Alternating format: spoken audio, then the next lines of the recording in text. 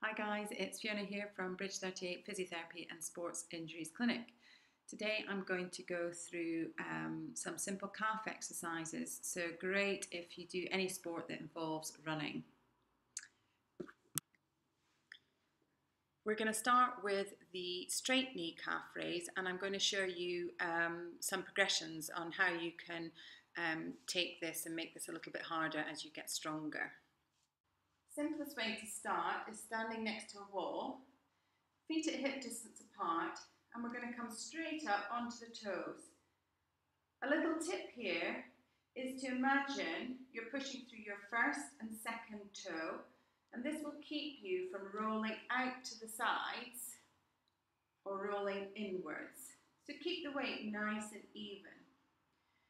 You want to work to fatigue, so repetitions may depend on how strong your calves are already, but I would aim to be getting up to at least 3 sets of 20 to 25 if your sport involves running.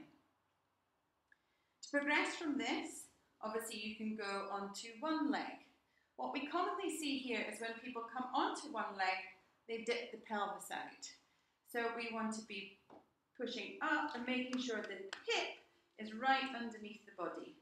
And again, you'll find this a lot harder, so you may have to reduce your repetitions to begin with and then increase as you get stronger.